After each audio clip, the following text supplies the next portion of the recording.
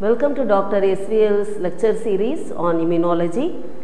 Today we will be looking into the topic tumor immune response. I have planned this topic as two parts, the first one being the various stages of cancer development.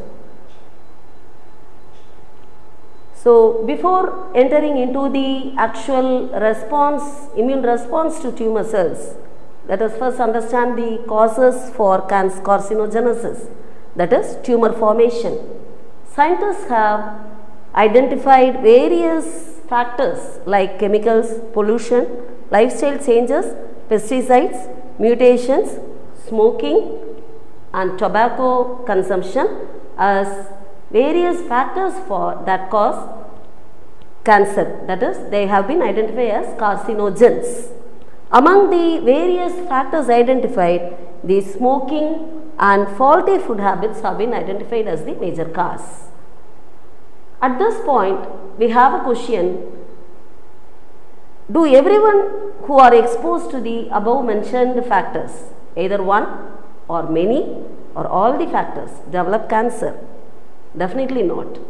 Not all smokers, not all persons who have faulty habits end up in cancer.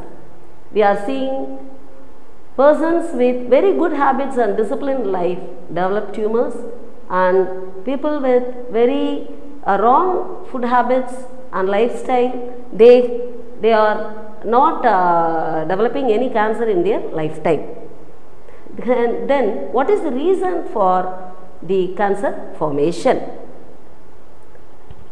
The reason is our immune system, that is the body's defense mechanism. We have a very beautiful mechanism called immune surveillance. Surveillance means a constant watching on any suspicious activity around us. Immune surveillance means the watching of immune system through its various parts, like various cells of the immune system.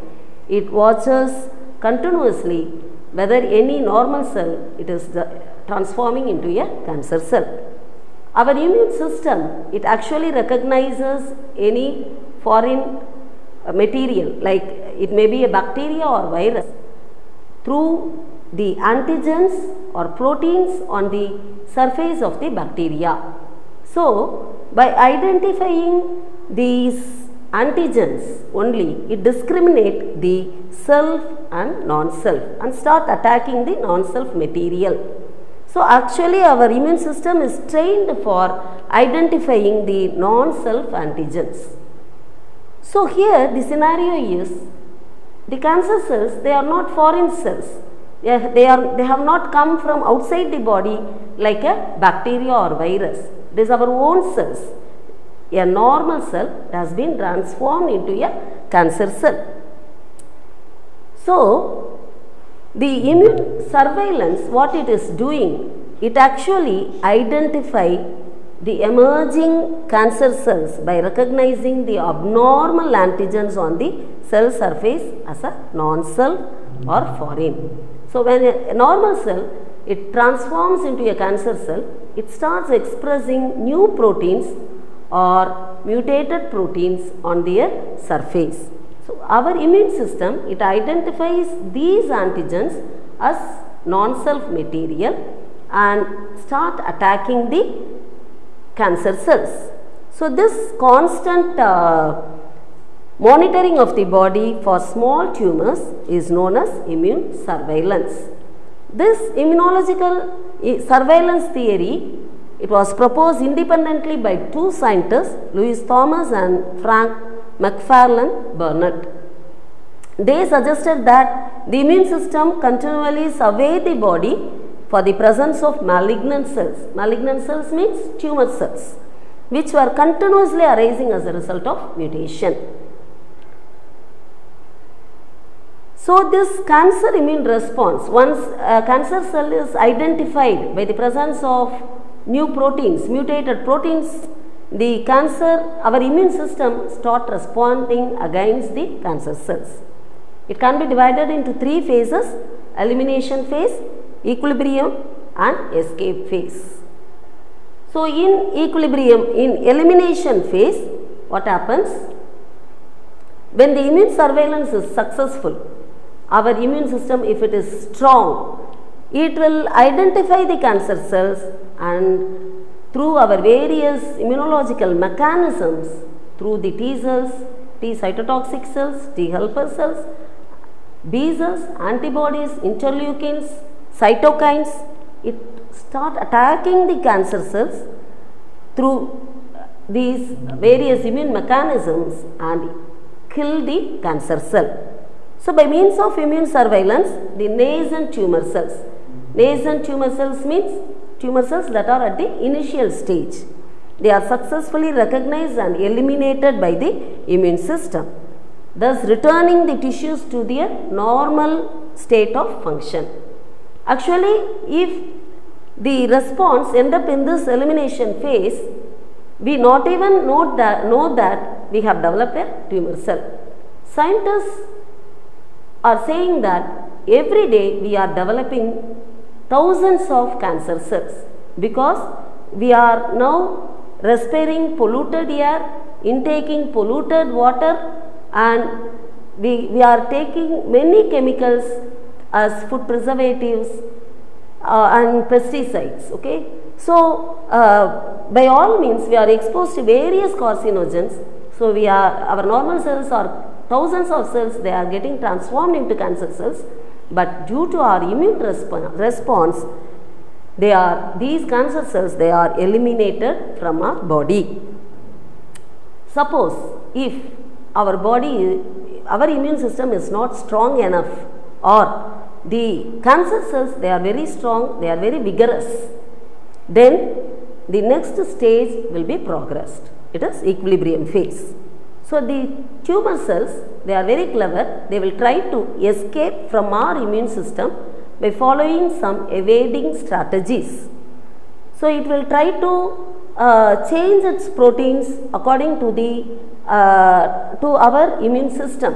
It will start new mutations will happen, and it will start changing its protein structure.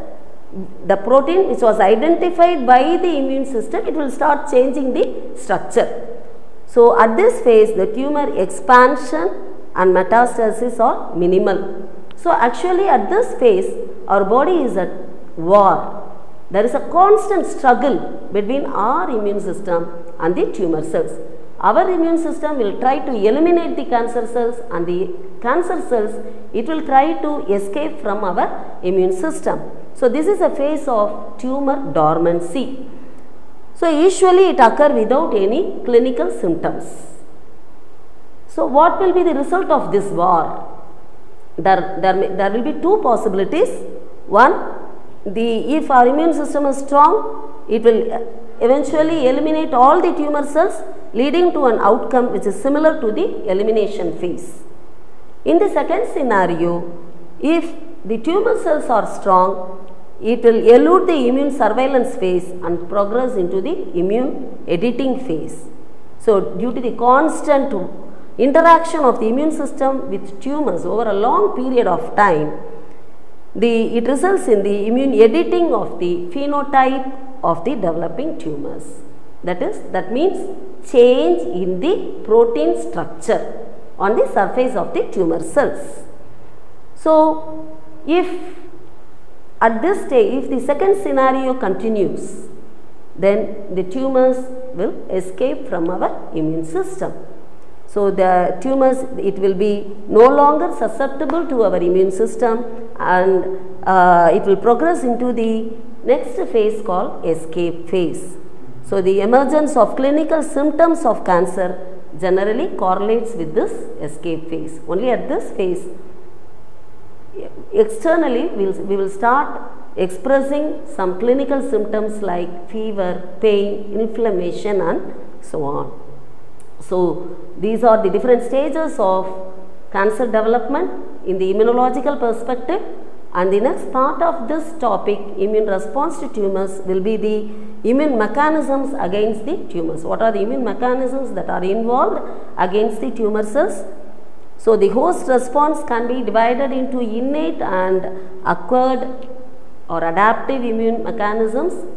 In both innate and adaptive mechanisms, the two arms of the immune system, that is cellular and humoral mechanisms, are involved. So that will be dealt in the next part of the video.